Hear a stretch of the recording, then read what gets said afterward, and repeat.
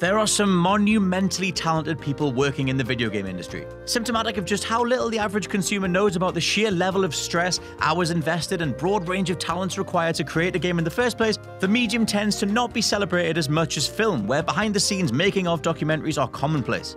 Recommended are Double Fine's phenomenal Double Fine Adventures series, showcasing how their own Broken Age went from idea to playable across many months, Danny O'Dwyer's No Clip channel that provides crowdfunded looks at gaming's most interesting stories, and Indie Game the Movie, where you'll find the histories of Super Meat Boy, Braid, and Fez. So far, so good, and they're certainly helping turn the tide, highlighting some of the industry's most ambitious and talented teams hard at work. But which are the studios that have never released a bad game? Be it because of a smaller pool of titles or just meticulous quality control over time, are your favorite studios completely spotless? From AAAs to indies and everything in between, the following examples aren't meant to denigrate the collective efforts of all developers, as instead, let's just celebrate the medium's finest. I'm Scott from oculture.com, and these are 10 developers who have never made a bad video game.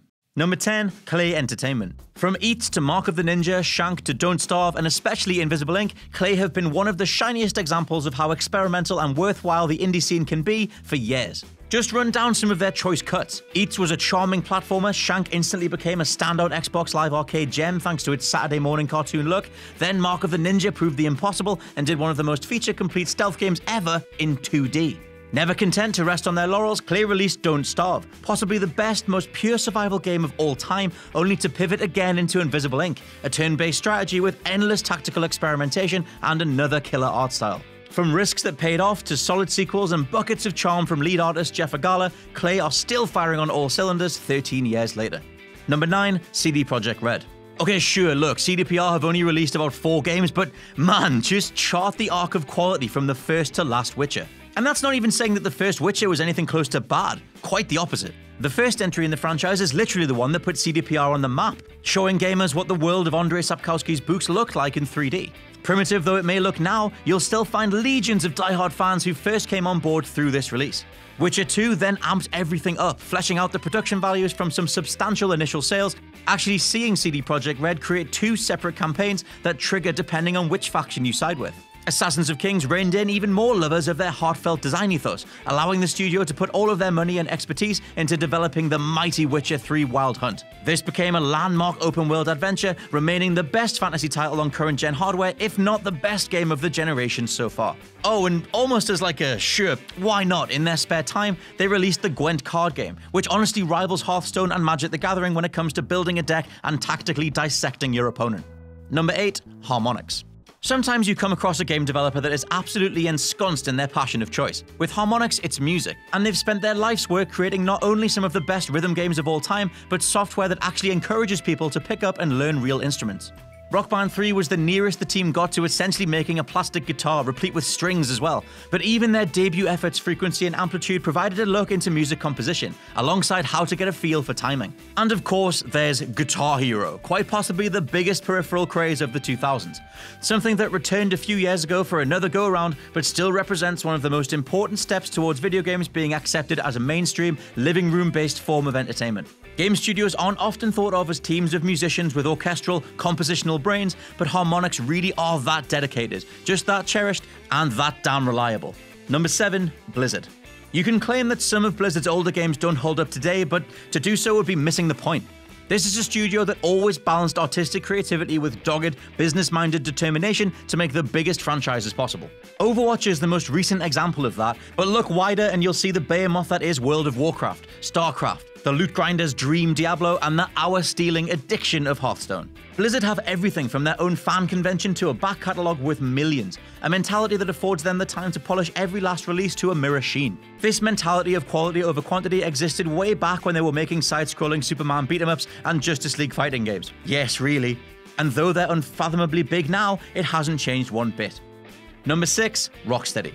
Talk about making an entrance. Only a select few knew of the fantastically overlooked Urban Chaos Riot response before 2009, but with Arkham Asylum, all that changed. Single-handedly ending the whole "can good video games come from movies" discussion, the answer was always yes, to be honest. It's the other way around that never works. Rocksteady's innovative combat system would go on to influence pretty much every third-person action game since. To this day, we're still playing games that have the whole rhythm-based mechanic behind them, yet putting Batman behind those punches in the first place made them extra special. Rocksteady challenged themselves to expand the Arkham formula and make it open world, scattering mission objectives and environments across a sizable chunk of Gotham. It split the fanbase right down the middle as to which style of game they preferred, a fractionating decision that, if you're in camp open world, was made even better in Batman Arkham Knight. The latter is easily the culmination of 6 years worth of talent and time investment, producing the ultimate Dark Knight experience.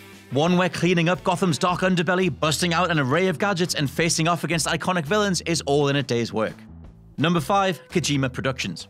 Parsing out where Konami ends and Kojima Productions starts can be pinpointed to 2005, when Hideo Kojima's own team of developers was allowed their own independent label. But as a creative team existing within a larger developmental framework, they were still responsible for every main Metal Gear Solid, Zone of the Enders, Police Notes, Snatcher, and even the ace card game Metal Gear Acid. The hugely risky Castlevania Lords of Shadow also went down a storm thanks to having its heart in the right place. An experimental one-off demo PT/Silent Hills became many people's 2014 Game of the Year.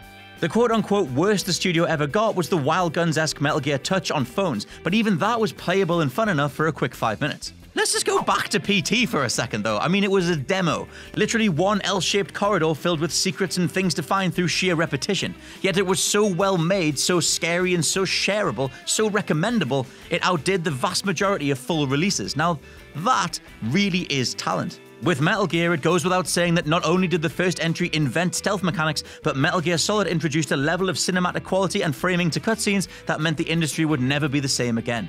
Here's to Death Stranding, and if any part of you is wondering if it'll actually live up to the hype and be any good, well, just look at Kojima Productions' immaculate back catalogue.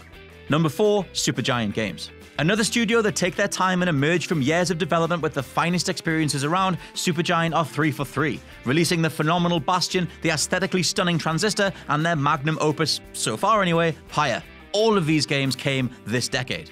The best thing about following their work comes from seeing the connective tissue and lessons learned between games. Bastion started out as an isometric hack-and-slash twin-stick shooter with a killer progression, only for Transistor to take that combat and apply a more contemplative, stop and plan then watch everything execute style mechanic. Visuals are distinct and stellar for both, but Pyre rolls these gameplay lessons into a competitive sport, establishing a story built around teams of excommunicated convicts attempting to win their freedom back by facing off in a future version of basketball. Across the board, we've got such a strong, confident series of games. All stick to the most artistic tenets of game design and creative expression, resulting in titles that all feel distinct, lovable, and propulsive as to Supergiant's continuing upward curve. Oh, and composer Darren Korb should be a permanent fixture on any game music lover's playlist. That guy is awesome. Number 3. Naughty Dog. To this day, Naughty Dog are one of the most reliable developers in all of gaming. We know their story, their characters, their work ethic, and ethos in general. They really care about what they put out. And though you can look to things like Uncharted 4 and Uncharted Lost Legacy as potentially needless sequels or spin-offs, the quality of those games far outweighs any criticism. Go all the way back to the start and you'll find the Mortal Kombat aping Way of the Warrior, alongside innovative RPGs Keith the Thief and Rings of Power, all before Crash Bandicoot blew a hole of pure charm into the side of the industry.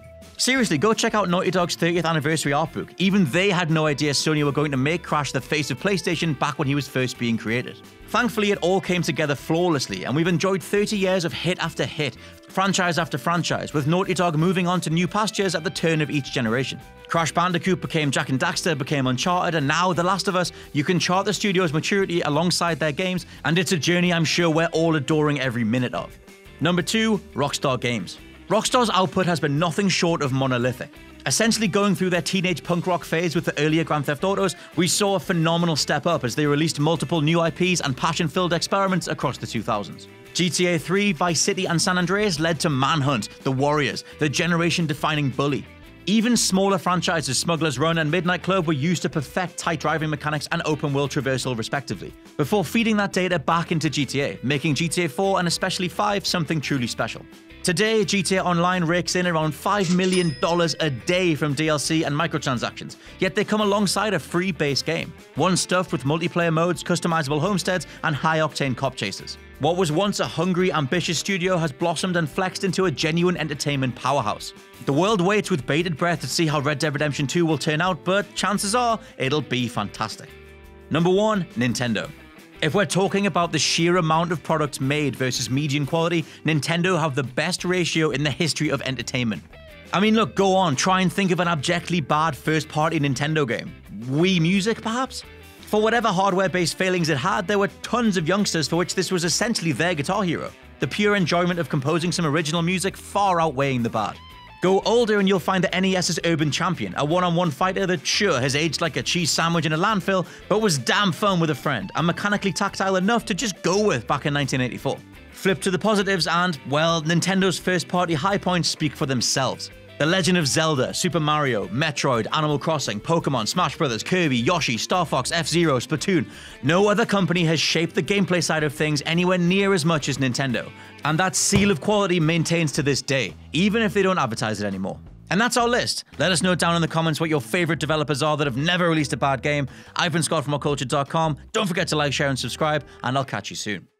Hey guys, thanks for making it to the end of the video. Aren't you a star? Don't forget to like, share and subscribe below, and also there's probably more content floating up above my head, so why not check that out as well?